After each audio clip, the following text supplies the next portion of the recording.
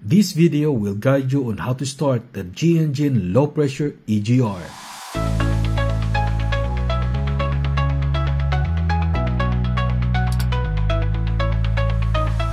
How to start the EGR. Since it is designed for LSMGO, first, we have to change over the consumption from high sulfur or VLSFO to LSMGO by using the Phobos calculator or any calculator used by your company. While changing over the fuel, check the power of water treatment control panel, EGR inverter, auto sensor unit, and various pumps that are set to on. Actually, even after the tier 3 operation, the power of those are kept on, so it is normally on.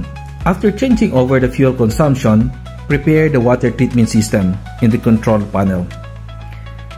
Check the system status to be in remote setting.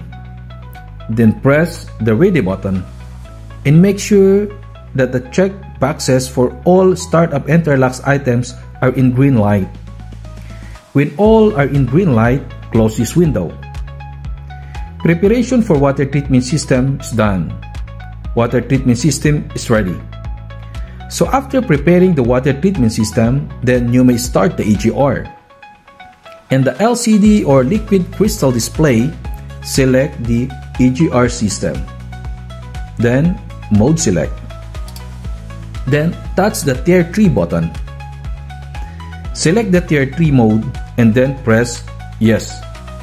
Then the EGR gas inlet valve starts to open to 100% full. At the same time, the water treatment system has started.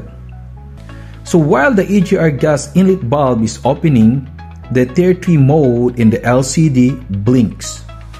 Upon reaching the 100% valve opening, the EGR system status changes to running. At this time, both the EGR system and the water treatment system are running. Thank you for watching Boyet. Don't forget to like and subscribe. God bless us all.